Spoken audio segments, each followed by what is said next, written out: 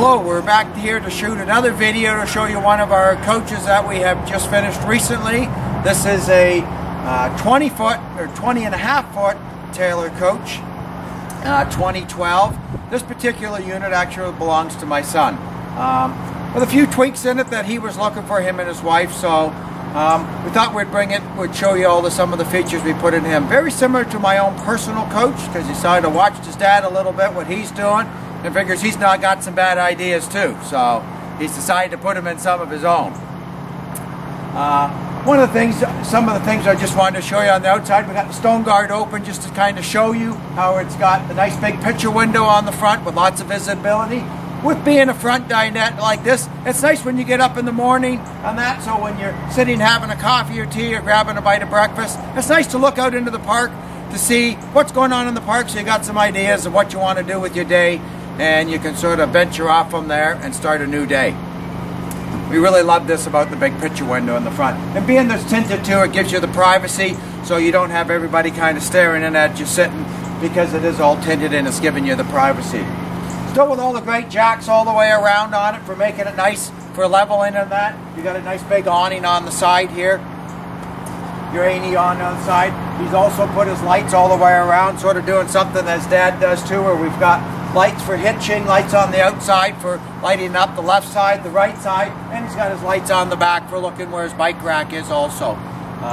So let's bring you on board here and we'll show you some of the features on the inside of the coach. Okay, now we got you on board this particular coach. This was our traditional 19-foot double bunk model that we've added a few inches to make our dinette a little bigger. Nate has seen what I did with my own personal trailer, so he's decided that he wanted to sort of copy some of my ideas. We like to have a nice dinette when we're sitting up at the front here. So this is a 48-inch dinette up at the front here with the overhead bunk area, so you've got lots of storage of blankets and pillows and extra storage up above, or for the kids. So if you want to have another couple in, or you want to even have, you know, 6 of you sitting around the dinette up here, there's enough room to fit 6 people around the dinette.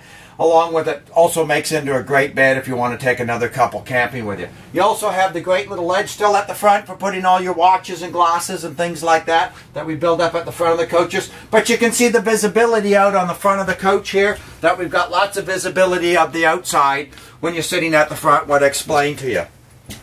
We've also still moved the counter down a little bit, so it's giving you room for some shoes and that, but it still has a nice size counter in it. This particular trailer, Nate's put a few different colors in my own that we've come up with. We've got a new floor color, a little darker countertop, so we offer a couple floor colors to choose from and a couple of countertops to choose from, along with the different wood grains inside and that.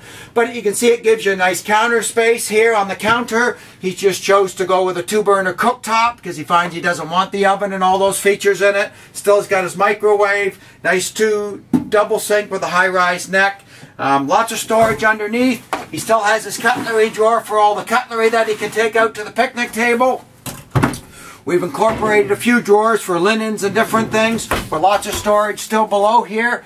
And on this one, we didn't do the slide-out garbage can on it, but we did make a spot that he could put a couple small cans in here, so the garbage can won't be out here on the floor sort of bouncing around. It will be tucked away, so without making the trailer any bigger. We've got the lights that we've incorporated for him and his wife for reading and stuff like that, so it makes it nice for reading and that if they want to do some reading at night. And we get the camera guy to slide around here a little bit so we can show some of the back of the coach. This is our couch at the back here. This particular coach is 87 inches wide, giving you an interior width of 84 inches. You've got the bunk up at the back here, where my granddaughter can sleep up on the bunk here. When she gets a little bigger, she can sleep up on. And this particular bed pulls out into a 54 by 84, and it's very easy to make into a bed by grabbing the front of it here. It slides right out. The cushions are all sewed together so we don't have any seams. It pushes right down. makes into a great comfortable bed. From there you can put a nice egg crate or anything you want on top if you want to soften the cushions a little bit, but makes into a nice easy bed. You can leave this to a bed all the time, or you can put it back if you want it to entertain and have people in. It also leaves you storage underneath. And our own, when we're camping, we put a couple laundry baskets underneath if you've got a few extra things for storage. This also makes a great storage area underneath the trailer. To put this back, it just easily flips up, slides back. His wife has picked the upholstery. She went with a little different upholstery, has a little bit of pattern to it. And again, it's personal choice on what you want on upholstery and what you don't want. He's got his television built right in. Something that we did a little different on his trailer, so we didn't make it any bigger from the size it is we left out the closet. So what we did with it, instead of having a stationary closet, we put just strictly a pantry in it.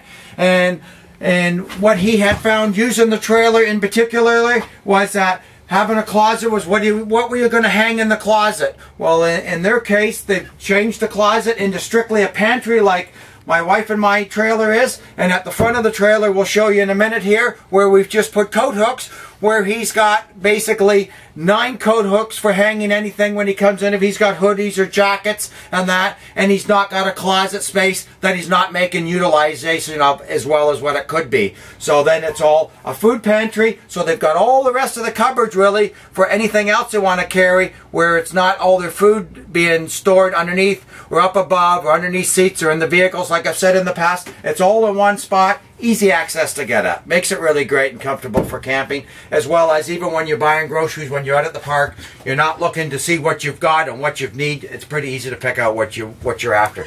This also has the bigger fridge in it.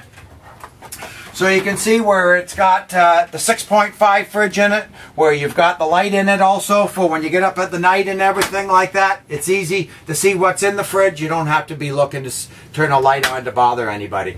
You have the storage underneath the same. This is a ducted heat system in this particular trailer, where it's got a duct at the back, one underneath the fridge. We got one up by the front end of the counter, and we have one in the bathroom area also. He's also sort of followed some of his mom and dad's ideas, that he has the bigger bath, so when he has his daughter out with him, or granddaughter there, he has it nice so it's easy for bath and that. He's got a nice tub. He's got room for his laundry and a garbage can. He's got a nice size tub to bath his new daughter in. And he's still got all the overhead storage with storage underneath and that, just like his mom and dad's trailer. And he's got the hooks and everything where you can hang things when you're getting up and you want to hang your clothes when you go to shower. You got a spot for your towels and everything like that.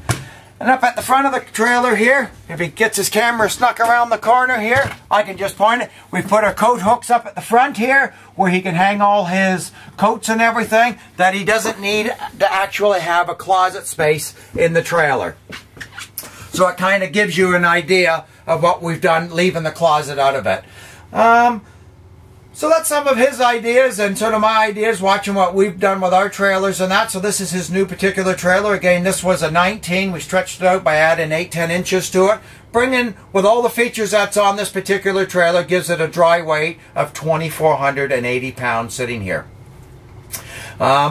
Again, if you've got any questions on our trailers, feel free to give us a shout. You can go to my website. It's taylorcoach.com to get our phone numbers, where we're located, and that. My name's Brad Taylor. And again, if you got any questions, we look forward to answering them for you. Feel free to give me a shout, and we look forward to hearing from you. Thanks for watching the video. I hope you enjoyed it. Take care.